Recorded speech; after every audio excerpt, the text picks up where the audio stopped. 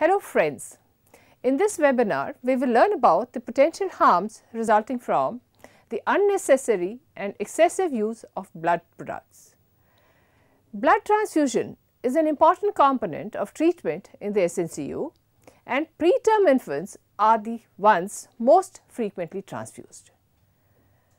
Blood transfusions, we all know, have potential harms, especially so in the preterm infants. Very importantly, these blood transfusions can be avoided or decreased by adopting standard transfusion guidelines. The harms associated with blood transfusions include mismatched transfusions that can result from human errors, transfusion transmitted infections like HIV, hepatitis B virus and hepatitis C virus. A small but definite risk of acquiring these exists despite the screening that is done, and there are others as worrisome but for which no screening is done routinely, like cytomegalovirus. Risk of acquiring infection is also there due to the procedure per se.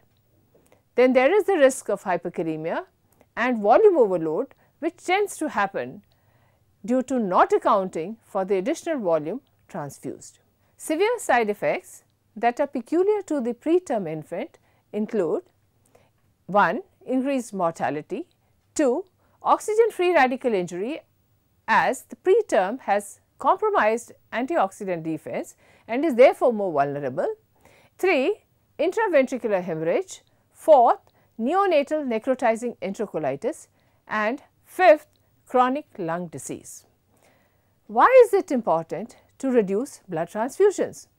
It is important because the reduction of transfusion rates has been shown to reduce the incidence of retinopathy of prematurity, neonatal necrotizing enterocolitis, intraventricular hemorrhage, chronic lung disease, and therefore improve outcomes in the preterm infant.